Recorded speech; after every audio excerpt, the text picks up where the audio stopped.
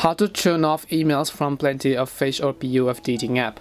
Hi everyone, welcome back to our channel How to Geek. So in today's video I'll show you how you can turn off emails from the Plenty of Fish dating app. So you simply want to make sure to watch this video till the end. In order to turn off emails from the PoF dating app, what you have to do is first of all go ahead and launch the PoF dating application. Now what they do by default is that they're actually going to track your email and then send you notifications every time you receive a match or all of the marketing emails and the newsletters after you've actually subscribed to their account. So in order to go ahead and turn these email preferences off, what you need to do is first of all open it up and then tap on the profile icon from the top left hand side of the screen. Then once you tap on the profile icon from the top left hand side, you'll be able to see all this information, right?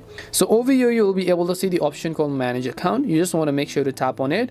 When you tap on the option called manage account, over here you might want to scroll and then look for the option called manage notifications or manage emails. So when you tap on the manage email section, you'll be able to see all of the email and marketing settings. So you can see send me an email when I have a mail at PoF, you can turn that off.